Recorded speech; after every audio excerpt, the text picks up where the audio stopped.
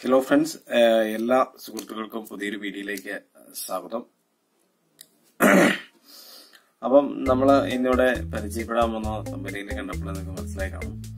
അതായത് ക്യാമറയുടെ ഒരു ഷട്ടർ കൗണ്ട്, കാനോണിന്റെ ആണെങ്കിലും നിക്കോണിന്റെ ആണെങ്കിലും ഉള്ള ഷട്ടർ കൗണ്ട്, അതിന്റെ എഫക്ട് ഡാറ്റ ആയി പിന്നെ ക്യാമറയുടെ ഉള്ള ഡീറ്റെയിൽസ്, അതായത് ഒരു സെക്കൻഡ് ക്യാമറ മേടിക്കാൻ പോകുന്നവർക്കും പിന്നെ ക്യാമറയുടെ എന്തൊക്കെ ഡീറ്റെയിൽസ് അറിയാം എന്നാണ് നമ്മൾ ഇന്ന് പരിചയപ്പെടുന്നത്. ഒരു സോഫ്റ്റ്വെയർ ആണ് നമ്മൾ ഇന്ന് പരിചയപ്പെടുന്നത്. അപ്പൊ നമ്മൾ വീഡിയോയിലേക്ക് കിടക്കാം, സമയം കളയണ്ട.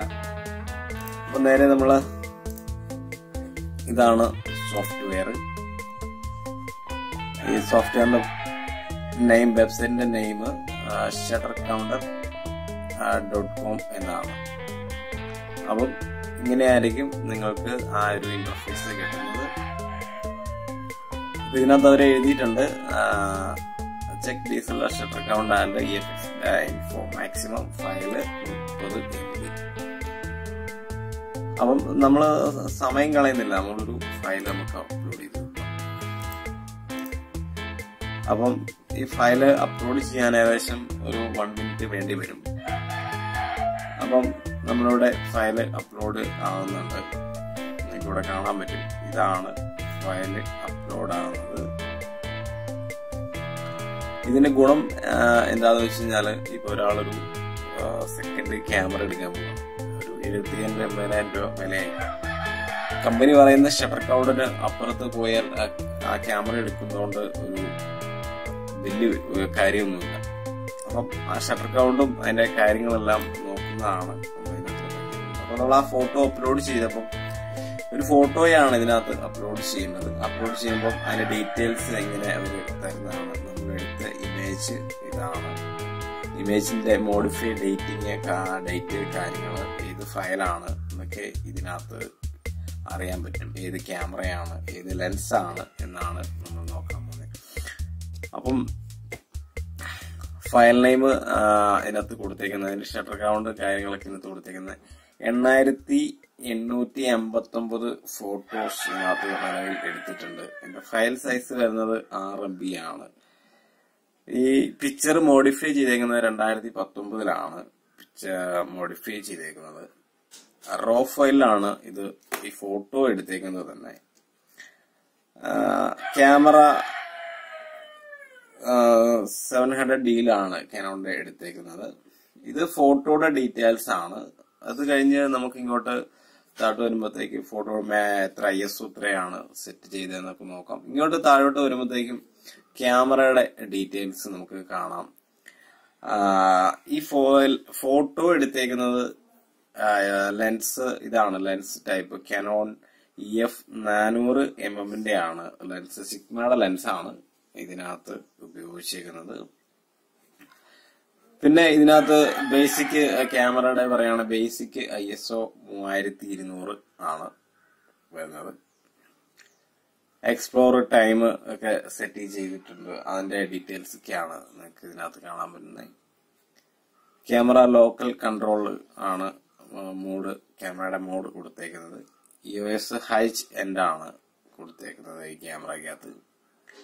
Canon image type Canon EOS 700D ആണ്. ഫയർവെയർ വരുന്നത് 1.14 ആണ് വരുന്നത് വെർഷൻ വരുന്നത്.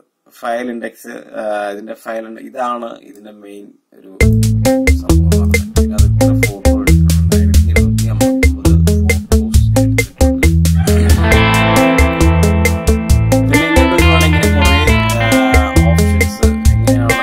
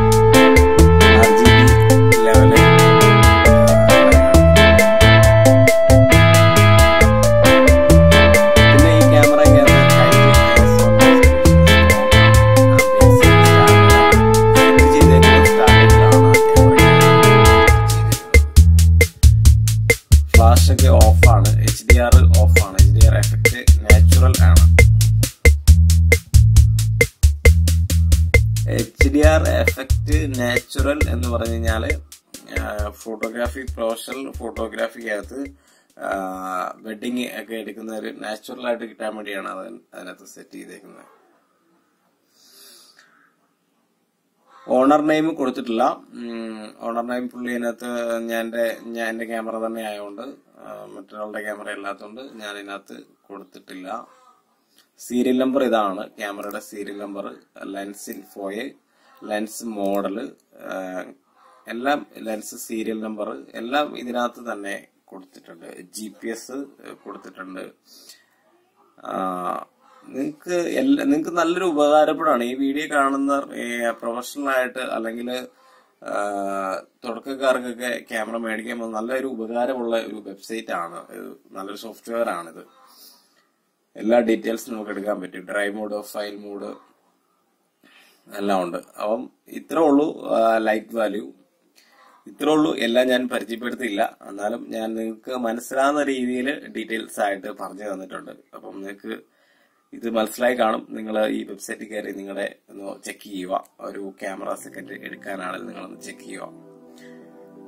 അപ്പം സുഹൃത്തുക്കളെ, വീഡിയോ ഇവിടെ വെച്ച് അവസാനിപ്പിക്കുകയാണ്. നിങ്ങൾക്ക് വീഡിയോ ഇഷ്ടമായെങ്കിൽ ലൈക്ക് ചെയ്യുക, ഷെയർ ചെയ്യുക. വീഡിയോ ഇഷ്ടമായില്ലെങ്കിൽ നിങ്ങൾ എന്താന്നുള്ളത് കമന്റ് ചെയ്യുക. പിന്നെ വേറൊരു കാര്യം പറയണം, നമ്മളെ ചാനൽ സബ്സ്ക്രൈബ് ചെയ്യുക. നിങ്ങളുടെ സപ്പോർട്ടാണ് നമ്മുടെ വിജയം എന്ന് പറഞ്ഞാൽ ഇങ്ങനെയുള്ള പുതിയ പുതിയ വീഡിയോ ചെയ്യാനായിട്ട്. അപ്പോൾ എല്ലാ കൂട്ടുകാർക്കും ഒരിക്കൽ കൂടി നന്ദി. ബൈ.